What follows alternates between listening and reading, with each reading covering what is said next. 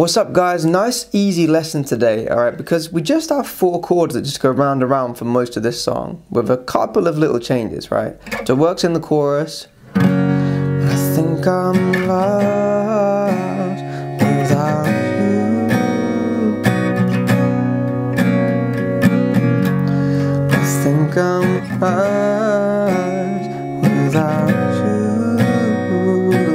Okay, and then we can do the same thing for the verse. Standing on a platform, watching you go.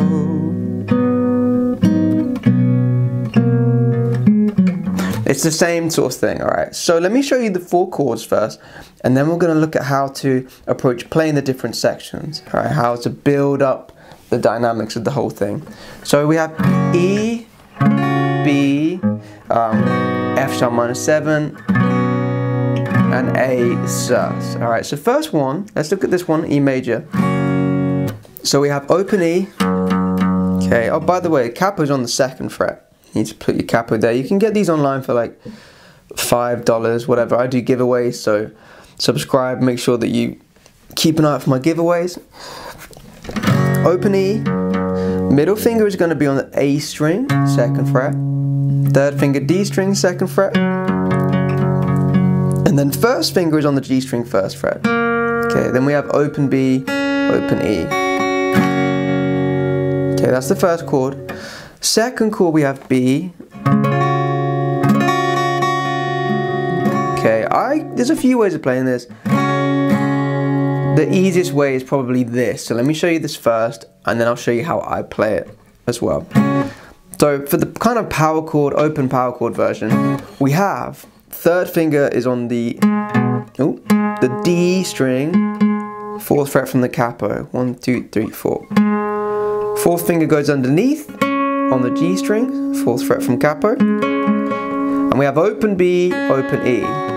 Okay, then you're gonna have to bring your wrist quite low and just push the 1st finger across to the 2nd fret of the A string. Okay. So standing on the platform, watching you go. You hear that? It sounds nice.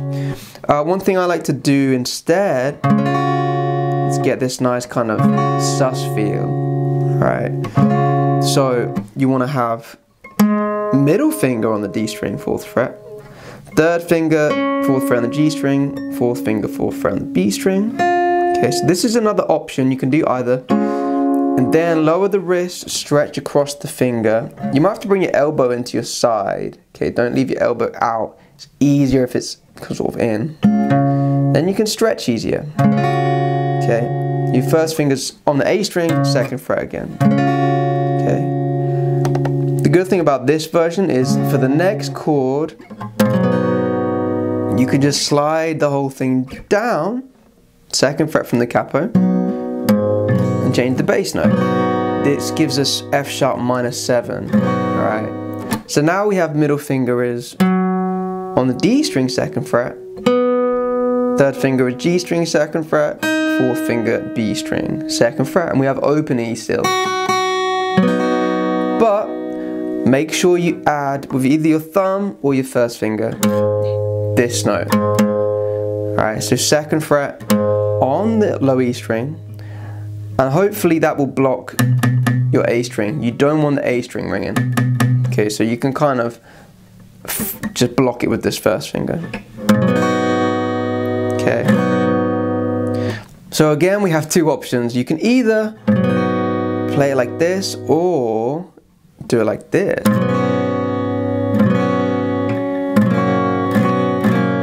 Then you have the option to add this. No, okay, still sounds nice as well. So for this version, we do middle finger, 2nd fret. That's going to cover the bass note. 3rd finger's on the D string, 2nd fret. 4th finger underneath on the G string. And then you have open B and open E still. Okay. Now, make sure your 1st finger's here, ready on the G string, 1st fret. Then you can take the pinky off, put it on. So all together. I think I'm lost without you. hear that you've got more options now with the fingers. And then the last chord is A sus. Okay, so if you play the F sharp like this, then your A wants to just be the same fingers, but you just take away the first and the fourth finger. Okay, so you got the open A string, middle finger second fret, third finger second fret, open B, open E. And again, you can take your third finger away so that your first finger again is on the G string, first fret.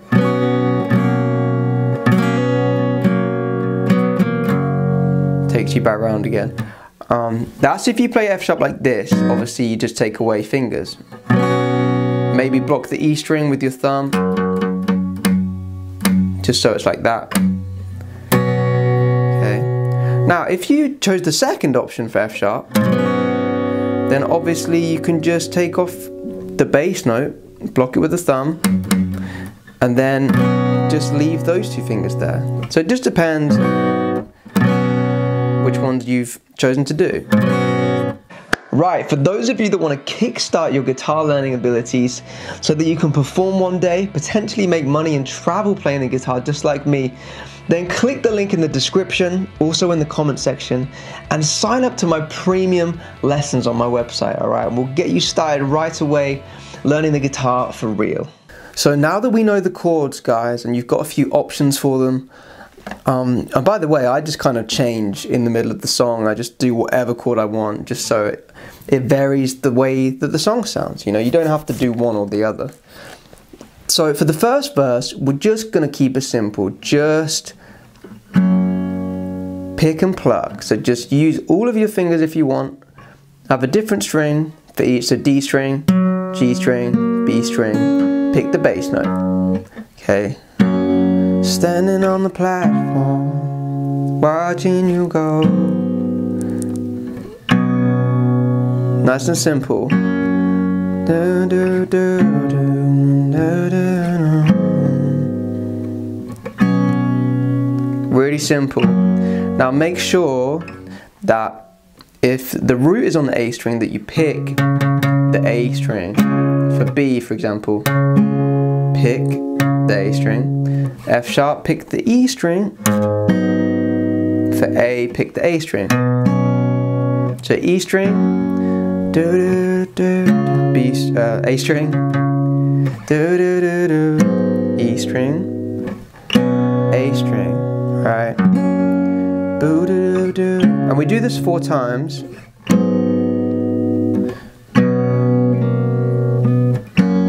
And then on the last time, we're gonna hold the A chord for longer. So 1, 2, 3, 4.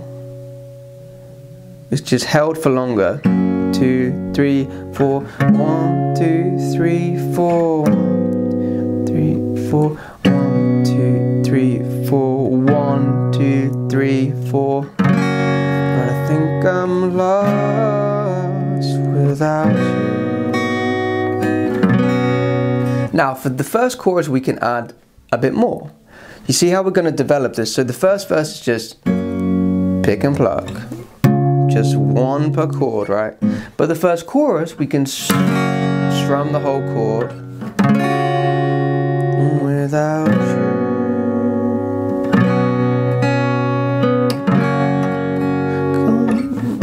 Now you'll notice that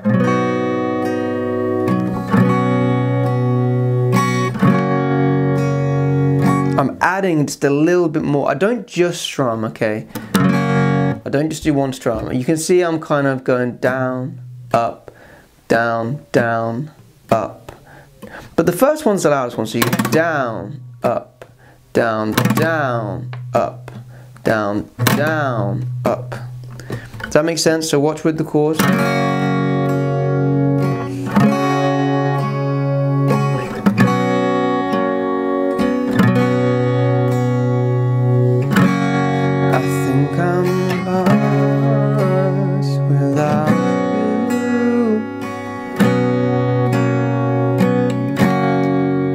Makes sense.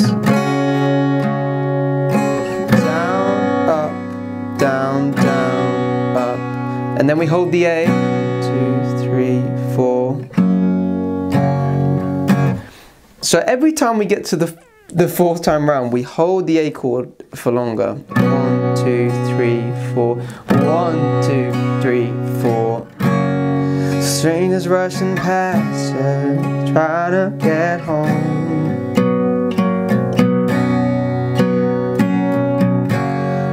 Right, now for the second verse, I tend to make it a bit more chuk chuk chuk chuk chuk chuk chuk chuk. It gets a bit more, it kind of builds up a bit more. So we can play down, down, down, down, trying to get home.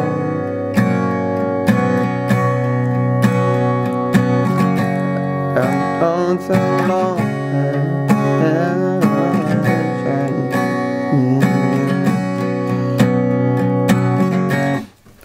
So the second verse, you'll notice it's longer because we have the same melody as the first verse, but then it keeps going. So just keep the same rhythm, just down, down, down. You can kind of imagine you're going, just lots of downs, but emphasize 1, 2, and 3, 4, down, down, down. And we can do that for the whole of the second verse, even when it gets to hits me at full speed, feel like I can't breathe. It's the same thing, you hear that? My world is crumbling, my world is crumbling. Should've never have let you go. Think I'm lost without you. Now, this second chorus, we're gonna have something different. A new chord comes in. Okay, so let me just show you the second chord, second chorus. Sounds like this. So, I think I'm lost without you. So, we get the first line is the same as always. So, I think I'm lost without you. But then the second time we're going to play I think I'm lost, lost, oh, I think I'm lost without you. Now we have this new chord, right? So let me just show you this extra chord here. Alright, there's a few ways we can play it as a bar chord or with the thumb, which might be easier. So essentially they've changed F sharp minor to F sharp major. Okay, quite a strange chord change, but it works, and that's what you do for the rest of the song, and you can just keep this nice rhythm. Just down, down, down, down, down, down, down, down, down, down, down, down. You can keep this going for the rest of the song. So let me just show you this chord, and then you're good to go. You've learned everything, all right? So option number 1, I'll show you the easy version first, right? You want to have your third finger, 4th fret from the capo, 1, 2, 3, 4, on the A string. 4th finger goes underneath on the D string. And then you're going to have your middle finger. This is what changes it to major, okay? It's the 3rd note in the chord. So this is going to be 3rd fret from the capo, 1, 2, 3. And then your first finger is here on the 2nd fret. You can get both B and the E string notes if you want, if you flatten that. Okay, and then you can try and add the thumb if you can. If you can't, it doesn't matter, but if you can, just put the thumb over on the 2nd fret of the E string. Okay, A sus as normal. So, I think I'm lost, lost.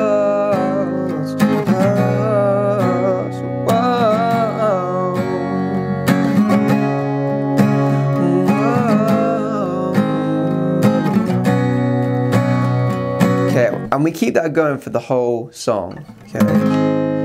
Or you can play it as a bar chord, where, so these 3 fingers are still in the same place as before, but you can just bar the whole of the 2nd fret with your 2nd finger. You just have to really kind of pinch it in I like to add these three first, and then I almost kind of drag it in. I feel like it's easier to push down if you're dragging it inwards as well.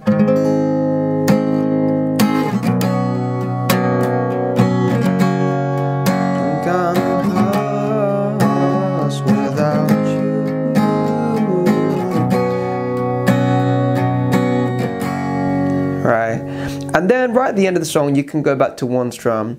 Standing on a platform, watching you go. Okay, then you go back to F sharp minor just for this last bit.